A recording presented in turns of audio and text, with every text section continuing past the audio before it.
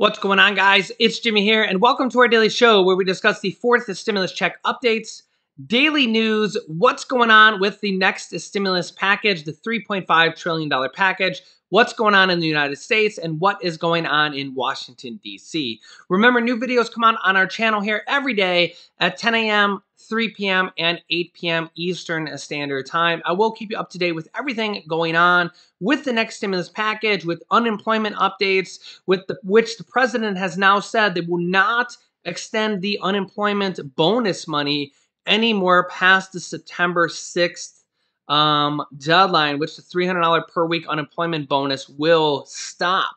However, this is really kind of irrelevant with the extra other stimulus updates or other stimulus programs, because we really have the next stimulus package, the $3.5 trillion stimulus program, is the largest stimulus package ever.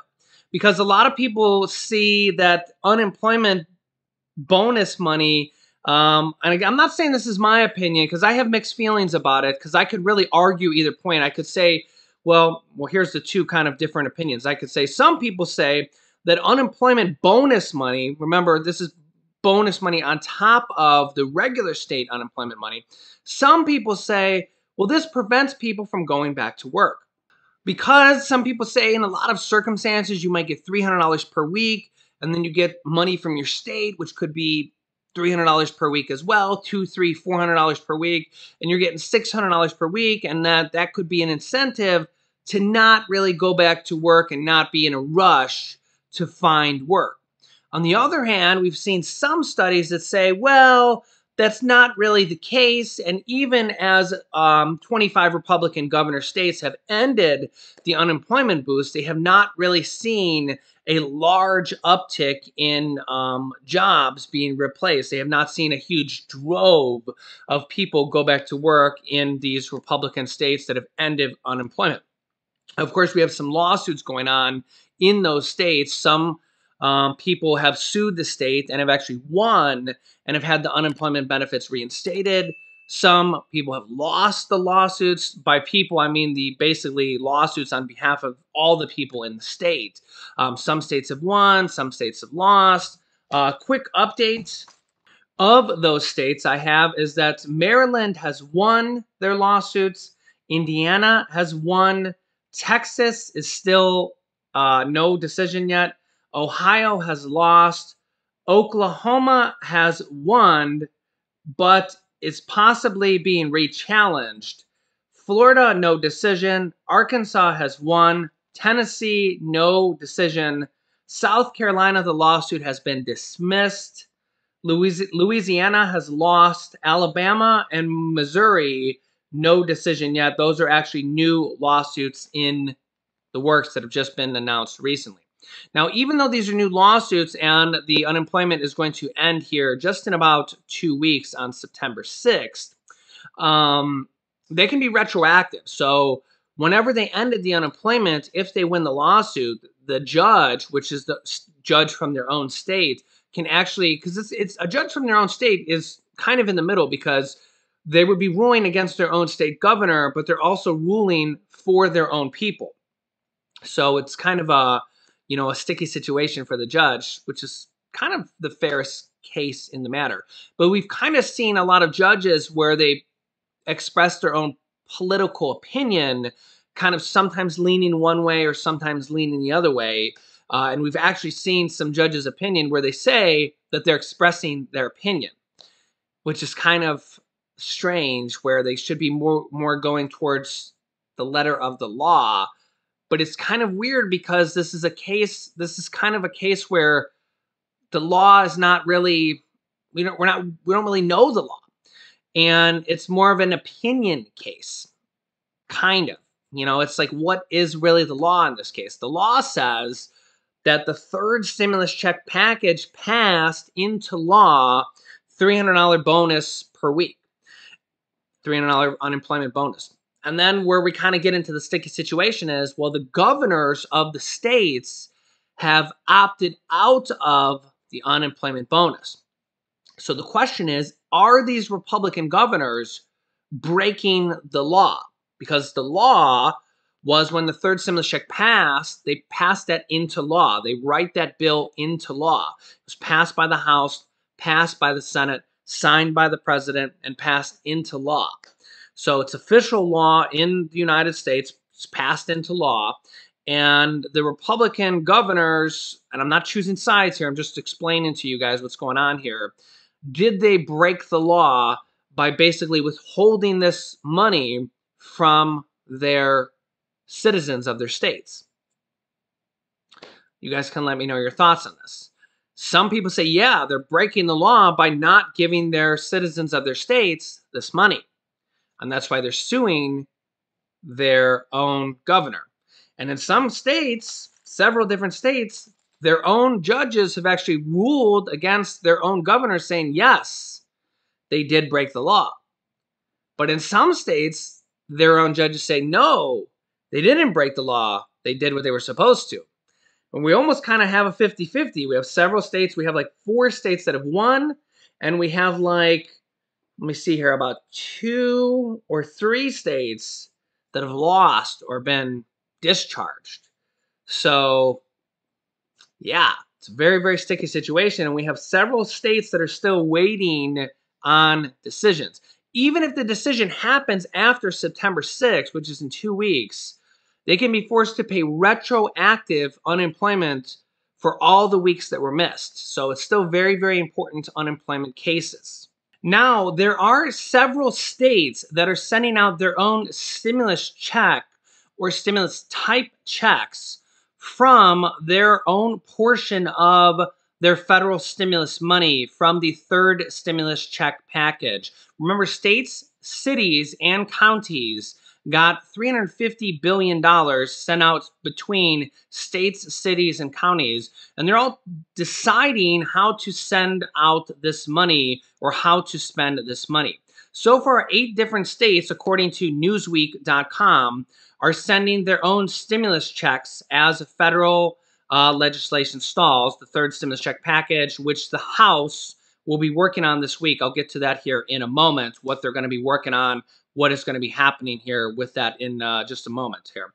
But 8 different states are sending out their own stimulus checks or stimulus type checks here, as we'll go through this here in a moment. We're going to be seeing more of this hopefully here in the future. As you guys know, sometimes the government, in this case state governments, just take a long, long time.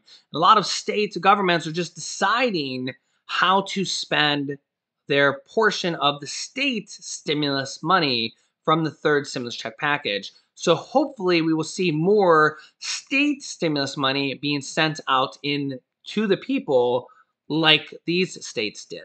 Number 1, Governor Gavin Newsom signed his $100 billion California comeback plan that includes $8 billion for stimulus payments. Under the state's recently approved economic recovery budget package, taxpayers earning between $30,000 and $75,000 will receive a $600 stimulus check. Now note that this is round 2 because round 1 sent out stimulus checks to people making under $30,000. And I'm not sure if those ones are still going out, but round 1 was for people making under $30,000. Round 2 is for people making between $30,000 and $70,000. And I believe those are going to start going out in September.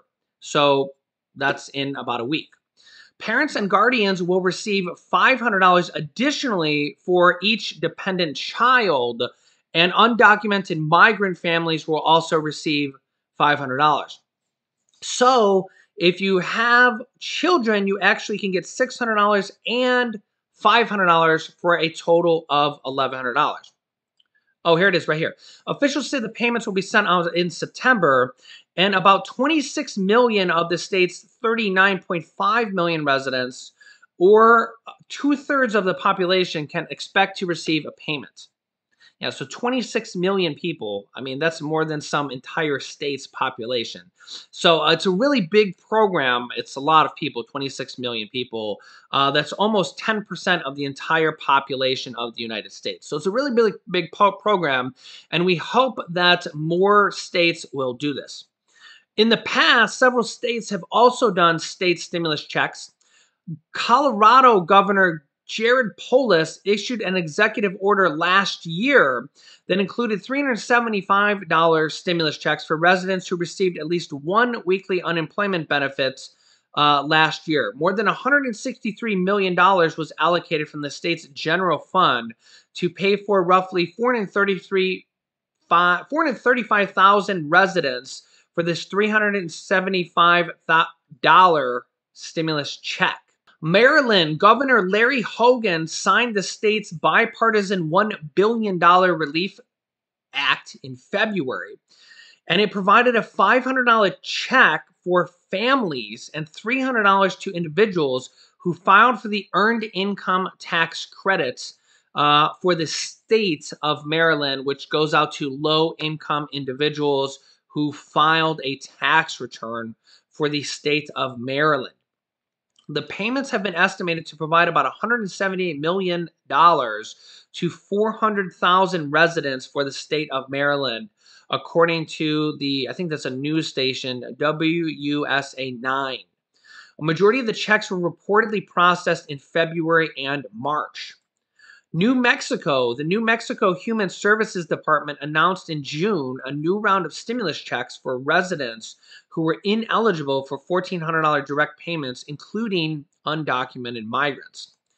Under the $5 million state program, more than 4,000 low-income individuals will receive a check of up to $750, according to HSD. Florida, as a thank you for working through the pandemic, Florida's lawmakers allocated $208 million from President Joe Biden's third stimulus check package, the American Rescue Plan, to provide funds for the state's nearly 200,000 first responders and teachers and educators to deliver $1,000 stimulus checks to teachers and educators.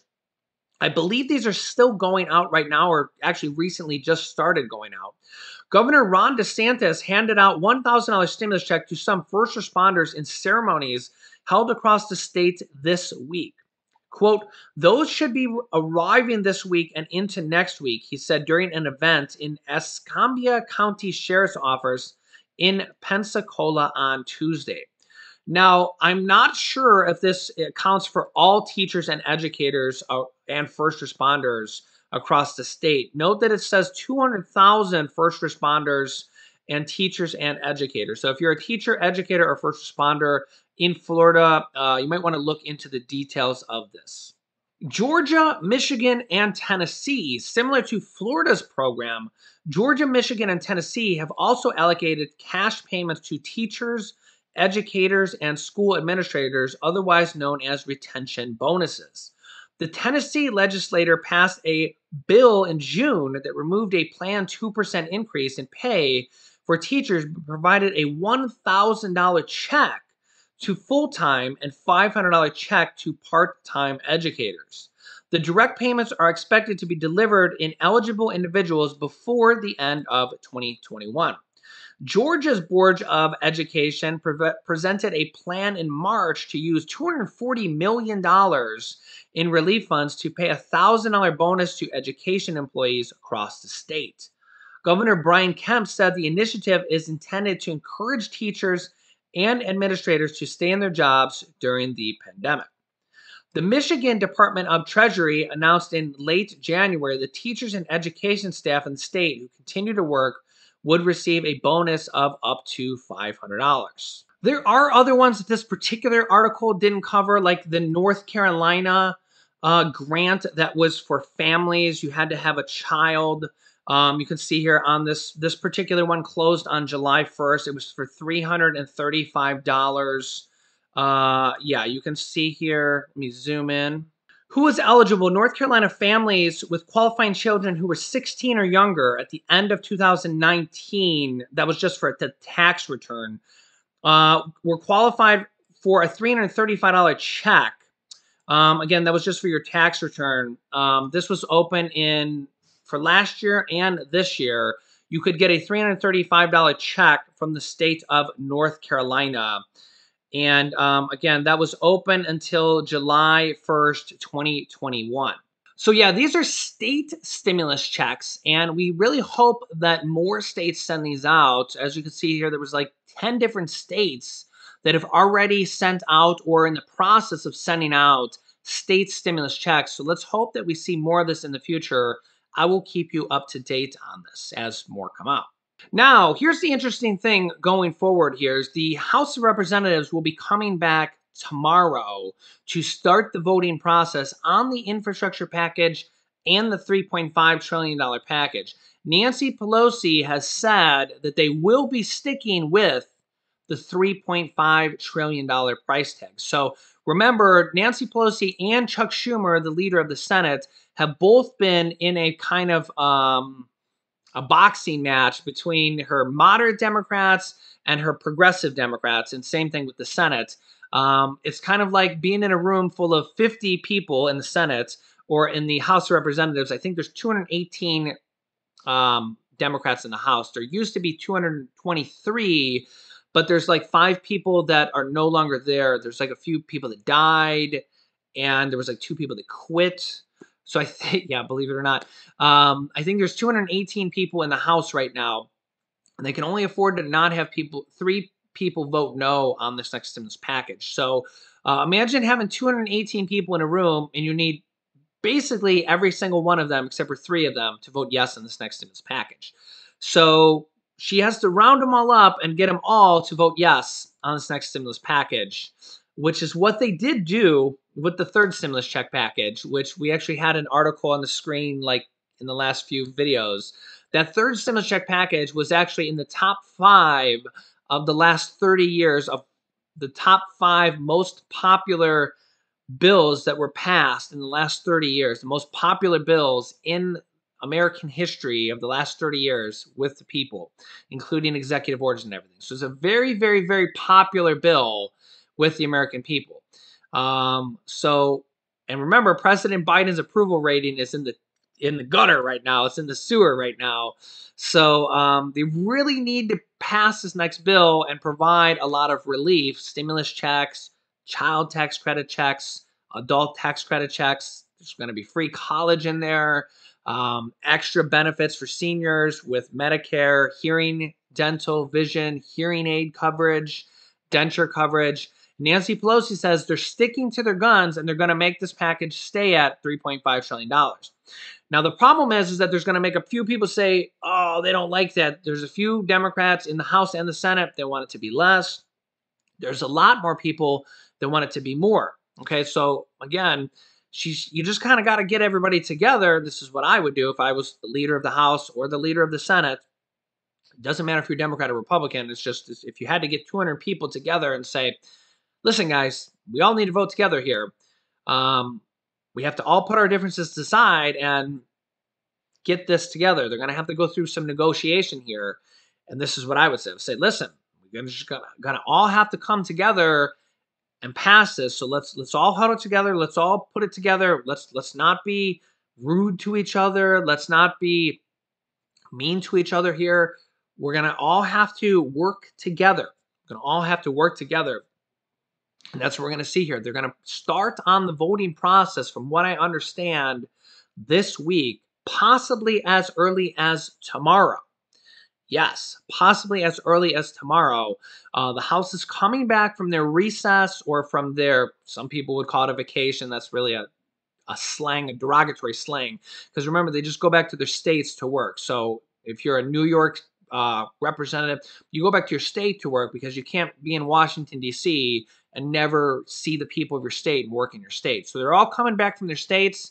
Just like I would always say, I've always said this, that when they need to come back to vote, they'll come back to vote, and that is exactly what is happening. So they're doing what they're supposed to, thank God. Thank God. They're not just talking the talk, they're actually walking the walk for once. So they're coming back when they're supposed to, and they could start the voting process as early as tomorrow, which is really, really good, because we need to get this ball. We need to get this ball on the road. We need to get this show on the road and start this process, because people need relief. We need to get all these things done. And as I said, I feel like there's a lot of very, very game-changing items in here, like free college, Medicare 2.0, which are going to provide about 75% of seniors do not have hearing coverage, do not have dental coverage, denture coverage, hearing aid coverage. They may or may not lower the Medicare eligibility age. Apparently, that has been a big budget problem there, and they've been arguing back and forth, and that may or may not be something that makes it into this final battle. So apparently that's something that is being battled on right now. So they want to lower the Medicare eligibility age from age 65 to age 60. So that is something that they are fighting on right now. Remember, doing that will cost billions and billions of dollars. And remember, again, I don't make these bills, so don't be mad at me or anything like that if you're in that group, you know, where that would make you qualify or not. I'm just the messenger here. Don't shoot the messenger. And again, this is not final or anything like that. Nothing is final until it's put into a bill and voted by the House, voted by the Senate, and signed by the president. Okay. Remember that even with the third stimulus check package, even after the House wrote the bill and passed the bill, the Senate significantly changed it. Okay. Even after the bill was written and the House passed it, the Senate significantly changed it from the third stimulus check package. They had to take out the $15 an hour minimum wage. There was just not enough votes to pass it. Even after the Senate parliamentarians said it couldn't be in there, they were going to pass it anyways, because again, what she does is actually kind of a recommendation. It's the easiest way to say it. She actually could come into play with any of the ideas that they put into this next package. When it gets to the Senate part, it's going to be passed in the House here first now. It's kind of gone from the Senate back to the House. And then when it comes back to the Senate, the parliamentarian could come back into play. But remember, they can actually outvote her. It's just kind of a recommendation. Okay. But from the third stimulus check package, they were going to pass that $15 an hour minimum wage, but there was only 42 senators that voted for it. It just wasn't enough votes. Okay. So they had to take that out even after the House passed it. They added in that $10,200 unemployment tax-free provision that made $10,200 of unemployment income tax-free for last year, for 2020. They could do that again for this year. And I've seen literally thousands of your guys' comments just saying, thank God you did that. That gave me an extra $1,000 refund check or $2,000 recheck. I've seen probably hundreds of people that said you got over $3,000 of a refund check for last year. They could actually do that for this year as well, because that was retroactive for 2020. That is not for 2021. They could do that for 2021. That just goes to show you that they can add things in at the very last moment. Remember, the second stimulus check even, was added in after they wrote the bill. Senator Bernie Sanders and Senator Josh Hawley, after they wrote the bill, said, no, absolutely not. We need to add in a stimulus check. And they actually took away $160 billion away from states and cities. Yeah. So even after they wrote the bill, they made them change the bill and took away $160 billion. They didn't add money to the bill or anything like that. They just shifted where the money was going and took it away from states and cities and added and moved it and put it in for a stimulus check. And they could do that with this bill. Even after they write the bill, I expect that there will be significant changes. So expect that. Honestly, just because we've seen it from the third stimulus check and the second stimulus check package, that probably, if I was a betting man, I'd say that there's a 75% chance or more that even after they write the bill, there will probably be significant changes, because it's part of the negotiation process. It's not that they want to do it that way. It's just that even after they write the bill and the senators and the representatives see everything in writing and actually start going through the voting process, there's going to be some of them that say, wait a minute, this is not what I want. And that's how the change happens. So it's not that they want to do it this way. It's just that at the very last moment, when they realize, you know, these bills have hundreds of things in them, guys. Hundreds of things. There's thousands of pages. And then sometimes when they're kind of realizing that, nah, we really need to have that stimulus check in there, believe it or not, or when they realize that economic conditions are getting worse, which is actually what they're doing right now, And remember, President Biden also said that states can continue unemployment bonuses on their own as well. They can use their own stimulus money to continue unemployment bonuses as well. So remember that. But yeah, I will keep you up to date on everything. Remember, I will have a video for you tonight as well, 8 p.m. New videos come out every day at 10 a.m., 3 p.m., and 8 p.m. Eastern Standard Time. We're going to have a lot of information coming out now as the House is coming back in. We're getting more details literally by the hour as they're going through the negotiation phase. The House is literally releasing details and telling us what they already want to do. They could be voting tomorrow already on the voting process, so I'll keep you up to date on everything. You can click this top video here to watch my newest stimulus check video next. And this video is some interesting information that just came out about monthly checks or universal basic income, and actually has a very big person behind universal basic income. I was actually pretty surprised about that as well. So click on one of those videos next. Thanks, guys, and I will see you in the next video.